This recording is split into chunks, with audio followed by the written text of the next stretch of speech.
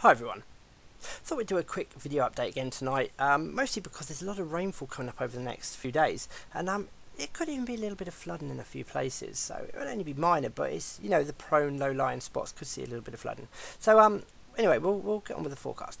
So what we've got is some clear spells at the moment, and this is well, for this evening, and it's been clear really for the last few hours, just a little bit of high patchy cloud moving through, and this will continue for the next few hours. But as we head through the night, some cloud starts to increase, so that by tomorrow morning we start to see more cloud pushing up across us.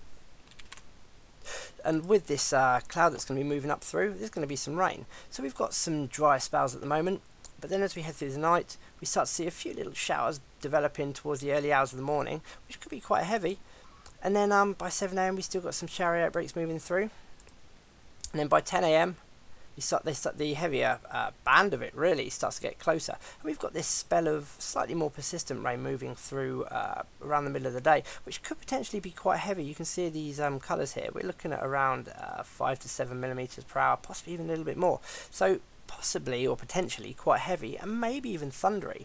And then as we head through into the evening, the heaviest rain moves away, but you can see this broken rainfall area here, and that signifies showers, because as we head through into the evening, the cloud is quite broken. So this means that any rainfall will be in the form of showers, but they still could be potentially heavy, with the risk of the odd rumble of thunder. So let's have a quick look at the temperatures for tonight and into tomorrow.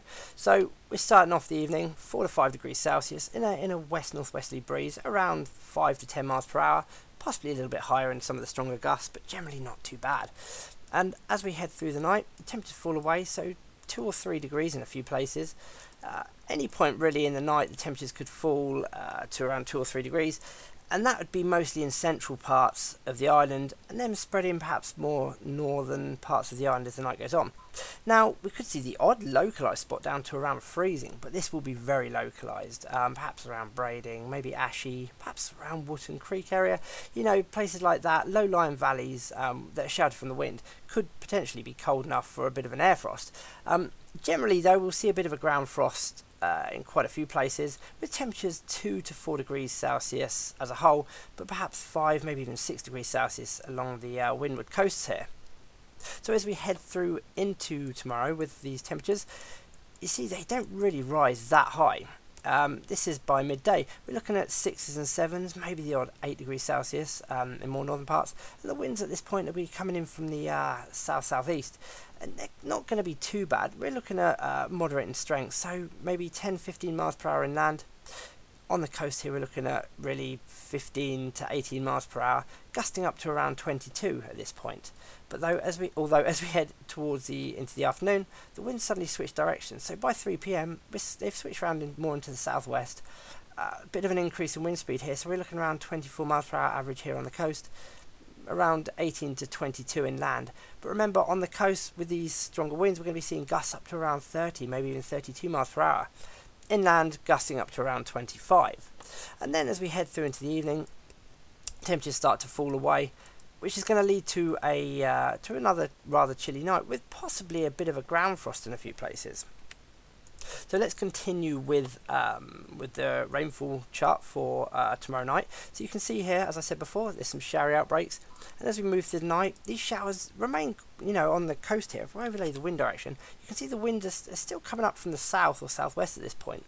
So a few showers coming in off the English Channel, and this continues really until the early hours of the morning. But then during tomorrow morning, we start to see this heavier rain moving up from the south. Now, it could potentially be thundery, this rain. It could be, well, there could be some very heavy outbreaks mixed in with rainfall totals, or should I say rainfall rates around anything 7 to 10 millimeters per hour. So we could see quite a lot of rain. And as this comes through, like I said, it could be potentially thundery, and this could give a little bit of flooding in a few places, because the area of low pressure, as you can see here, is actually moving pretty much directly across the island. So a quick overlay of the isobars shows where the high and low pressure is, and you can see this area of low pressure moving right up across us through the day. And then as the low pressure moves off to the north, the rain becomes quite a lot lighter. So it might be a bit drizzly, but it'll be quite cold and damp and unpleasant. So you can see these temperatures here. you know, we're looking at 2, 3, 4 degrees. In fact, there is a chance some of this rain could even turn a little bit sleety later on in the day. But yeah, so not really that pleasant at all. So as we move into Saturday, we get a drier interlude for a time. Overnight Friday into Saturday, maybe a little bit of light rain here and there, but further showery outbreaks of rain may well develop as we move through Saturday. Not really as heavy as what we've had. You know, it will be quite light, possibly even drizzly, but it'll be cold and unpleasant, and there may even be a little bit of sleet mixed into some of this rain.